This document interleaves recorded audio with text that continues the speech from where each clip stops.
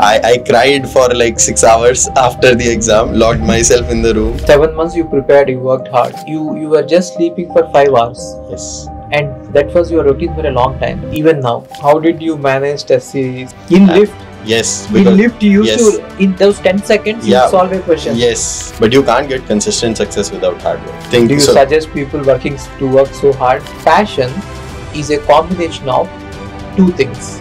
One is love, other is hate. Don't take the notes. You cannot take the notes. So I would usually watch your videos at 2x. When do you revise? No one could solve 100% PYQ. Do you advise people to leave their job? Hi guys, as many of you have been asking me how to prepare for GATE, I felt like someone who has already topped it will be the right person to answer this question. And today I have with me Hari. And Hari has got AIR 6 in 2019. So All India rank 6, not an easy thing in 2019. And let us know from Hari what is the strategy he has followed to get this rank. And before that, let us ask Hari to introduce himself. Hi Hari, this is the first time I think this is the second time you are coming onto my channel, and a lot of things have happened in between. So please introduce to the crowd about what you have been doing, what you are up to. Yeah. So thank you, Ravi sir, for having me back. I think it's been 4 years since I was here, and a lot has changed, and I'm really sorry that I have not been able to come more often. I have been mostly working at Microsoft with all the new AI stuff coming up, right? So I've been at the center of it. So I'm working for the Copilot team now at Microsoft. What is Copilot? So Copilot basically is the new Microsoft product where they are integrating these new large language models from OpenAI, right? Like GPTs into all of the Microsoft products across. That'll help you be more productive and make you do more with less. Basically, that's the main fundamental. So that's literally the AI revolution, and we are part of that at Microsoft now. So I've been really busy, but yeah, I feel it's a good time to be back. Okay. How did you manage GATE preparation with full-time job? I wanted to actually not do the job while preparing for GATE, and I actually asked this many times to my sister, and every time I got scolded back. So basically, it's that you want to have that cushion for making sure that you do well, and that kind of motivates you. Like when you know that you are at a place where you can do better, right?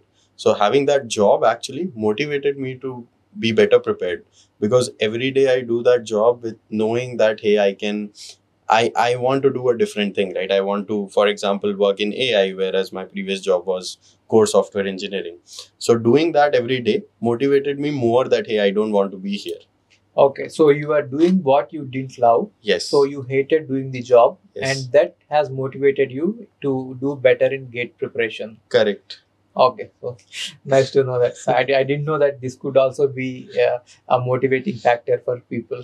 Yeah, so hating what they do is also a motivation. Hate is a very powerful emotion. Right? Yeah, there are two powerful emotions. Love and hate. Love and hate. Yes. Love and hate. I think we both are having the same opinion about it, right? So there are actually that is true. Even I read some book. I think the book name is Good to Great. It should be somewhere here. Mm-hmm. Have you read that book, Good to Great? No, I have not. I will give you the book, okay? I will find the book and I will give you the book at the end of the pod. So in that, he written that passion is a combination of two things. One is love, other is hate. Yes. You do something so well because you love it so much, and you do it something so well because you don't want to do anything else. You hate doing anything else. Right? Correct. So can you describe your day schedule? How you have to go to office and then you have to prepare for GATE. How did you schedule your GATE preparation? Right. So my job was a standard 9 to 5 job, wherein I will need to reach there by 9. So I try to take a flat very near to the office so that I don't waste time in traveling. Still around 15 minutes I needed to travel. So I'll start from my home at 8:45 and I'll be back by 5:15 in the evening. Now I woke up at 5:30 a.m. every day, and then I studied till basically 8:45 or 8:30, and then I got ready and went to office. Then even in office, in lift, wherever I will find time, I will try to solve some questions. In lift? Yes, In because lift, you used yes. to, in those 10 seconds, you Yeah. solve a question. Yes, Where did you carry the questions? on my phone. Oh, in your phone you would open Yes. and in the lift also you, oh my God. Yes. So wherever I can find time, I will try to do that. Like for those six. Then while eating also you would have solved, you would be looking at problems and solving them. Actually, food is one thing that I don't do anything. I enjoy food too much to disturb that. But yeah, basically, wherever I can find time, even on like when going through the cab, right, I will be listening to your lectures on my earphone, just trying to make sure that at least I can do revision if I can't solve anything. So wherever I can find time, I will do that. Although I did not do anything when I was sitting at my desk because I very strongly believe in professionalism. So I am a professional there representing a company and my team there. So whenever I was there, I was fully involved and working. But whenever I was not on my desk, I would try to study, revise, solve questions, whatever I can do.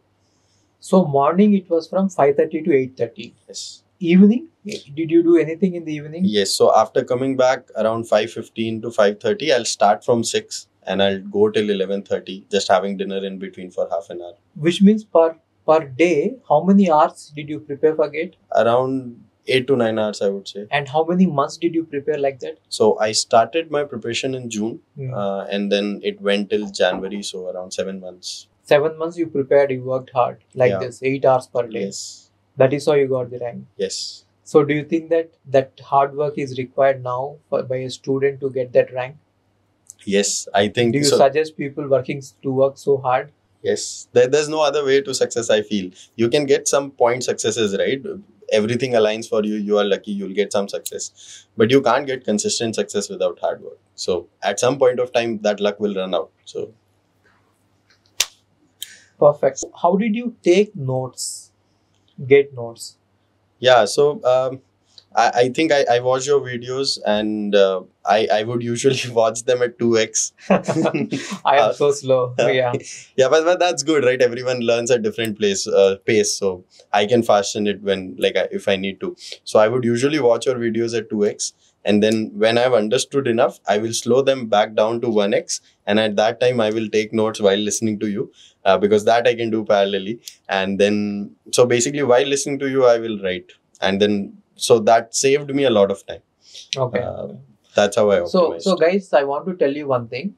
Even out of curiosity, and also I wanted to know this thing. So what I did was, I tried to write the notes from my own lecture. I have opened some operating systems lecture, memory management, and then I tried to write down the notes for that lecture. And trust me, while watching the video for the first time, if you are writing the notes, it will be very, very difficult for your brain to process both of them. Once on one side it has to write and other side it has to understand. So people are trying to do that, especially in live classes. In live classes, while I was teaching, don't take the notes. You cannot take the notes and understand the concept, and that is why you ask me to repeat again, right? So don't take the notes.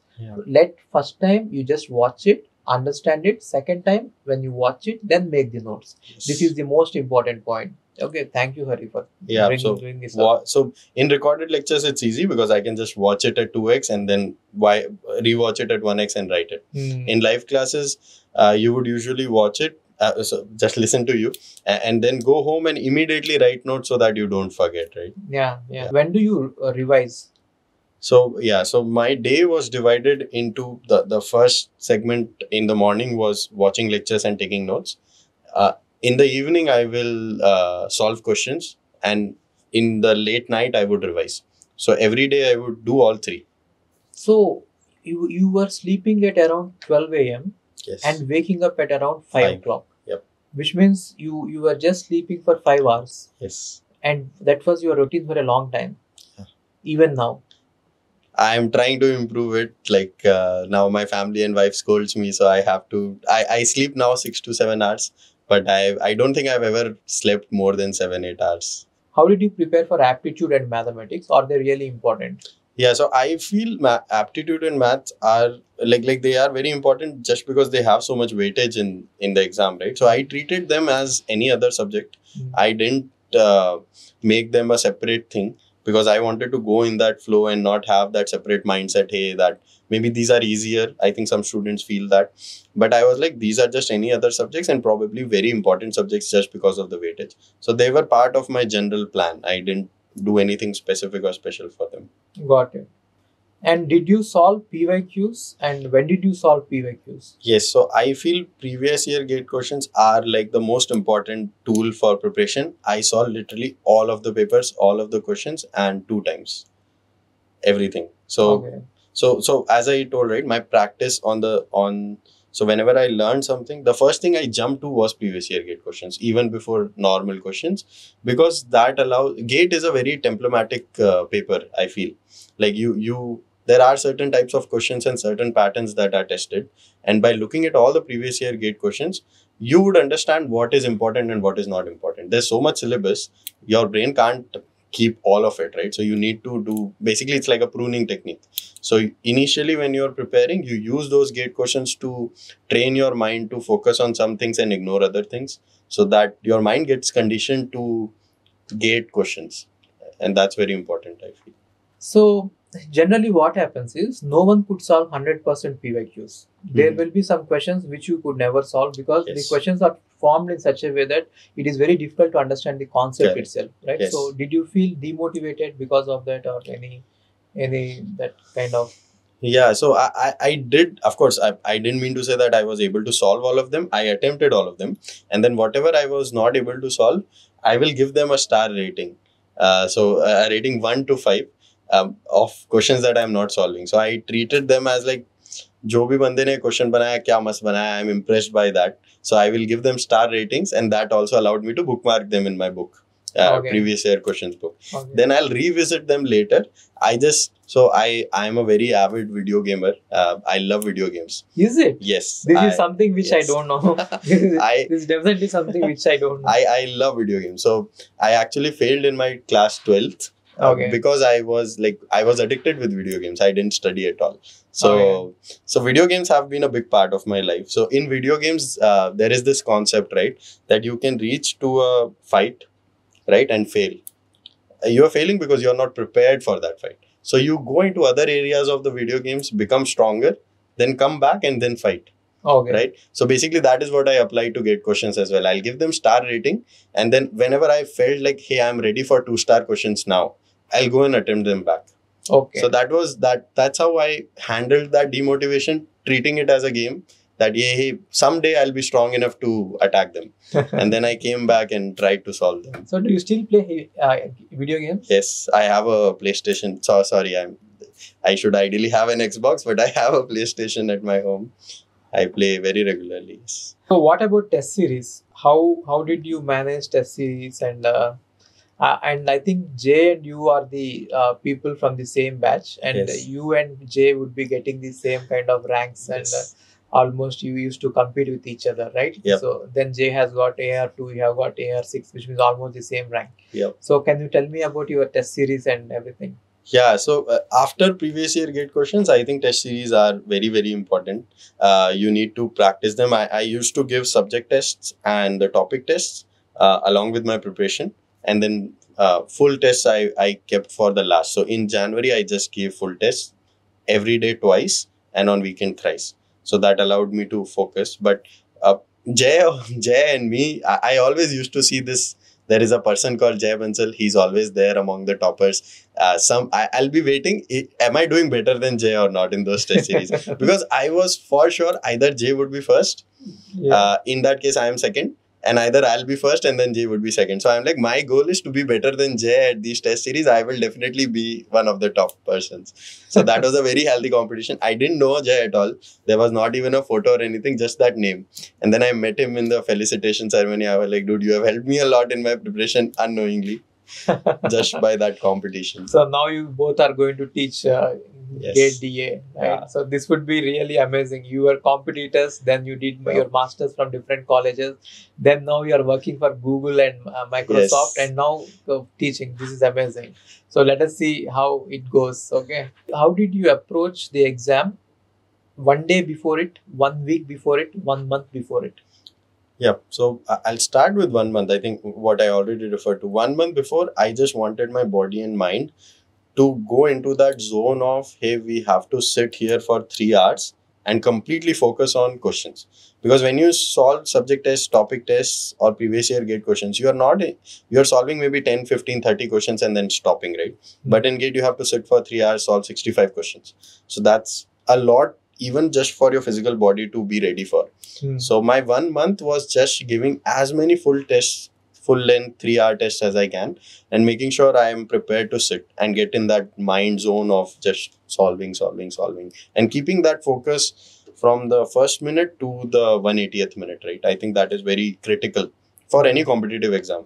So that was one thing. And 1 week before, I was just going through some of those 5-star questions that were always very difficult for me. So I was going through them so that I ensure that, hey, if somehow similar pattern questions come, which happens in gate a lot of time, the patterns do repeat even though questions don't. Yeah. So I was making sure that whatever are my basically biggest enemies, I am making sure that I'm better than them to be prepared for the exam, right? And then one day before, I didn't do anything. I just stopped. I was with my family and I didn't do anything. I was eating whatever my mom was cooking and just happy. And one thing I would like to add, so this 1 month actually I was not in Hyderabad. I went back to my hometown. I was with my mom and dad because I just felt like with them I'll have a better chance, and I wanted them, like my father always used to come and stay there in any of my exams. For the whole 3 hours, he'll sit out, even though exam center is like half an hour or 15 minutes away. So just that feeling of having family around was very important for me. So I think if you can, I know everyone might not be able to, but if you can, I think have family and friends around you for that last 1 month. That gives a lot of boost. That's great. You had got a lot of support. Yes, 100%. I think support is something that goes unnoticed, but you need a lot of that. So, do you recollect anything that has happened on the day of the exam? Yeah, I do. I cried for like 6 hours after the exam, locked myself in the room, and I just cried because I felt my exam had went like very bad. And the reason for that was I came back home. I started watching YouTube for like some questions they'll start putting, right? All these coachings that, hey, this is the solution according to them. And these are the questions that students remember and they are trying to solve. So I saw around 10 questions, and out of those, 6 of those I recalled my answers to them, and 5 of those were wrong. Okay. So in my math mind, I am now doing all stats. कि मैं 6 में से 5 तो गलती किया तो कितना ही अच्छा स्कोर आएगा. And I was like really depressed by just looking at those videos. And I didn't do anything for that entire day till night. I just locked myself in the room, cried. That's it. So my tip, don't look at those videos. It's very harmful. It plays with your mind. Okay. Do you advise people to leave their job and prepare for GATE, or do you want people, do you say that, you can do it along with your job? Yeah, I have been asked this question after I did GATE by many folks, right, who want to, like, who are in a similar situation. And I think many folks are, after their BTech, they'll land some job, but then they want to do masters. So my recommendation would be the same as what I got from my sister. Please don't leave your job ever. I can't imagine a scenario, especially early in career, right, where you should leave your job. That question is very important. And basically, I would tie it to that depression thing that happened to me on that day, right? I was crying. And what got me out of that was knowing I have a job. Yeah. That I'll be secure. Like, worst case, I'll have this job, I'll attempt again, or like prepare for interviews and do an industry switch, something like that. Got it. That's very important, I feel. Yeah. So guys, that's all from Hari. You might have learned a lot from him for the GATE preparation strategy. And if you want even more videos from Hari, you please comment on this video about what you want to learn from him. I am giving his LinkedIn account in the description, and also there is a WhatsApp group link which is in the description. Join in our WhatsApp groups. One of them, just join in one of our WhatsApp groups. Definitely, whatever questions you ask, Hari will answer them. Okay. So thank you all. Thank you, Ravi sir, and thanks everyone for listening. I'm looking forward to like interacting more. Yeah. Thank you.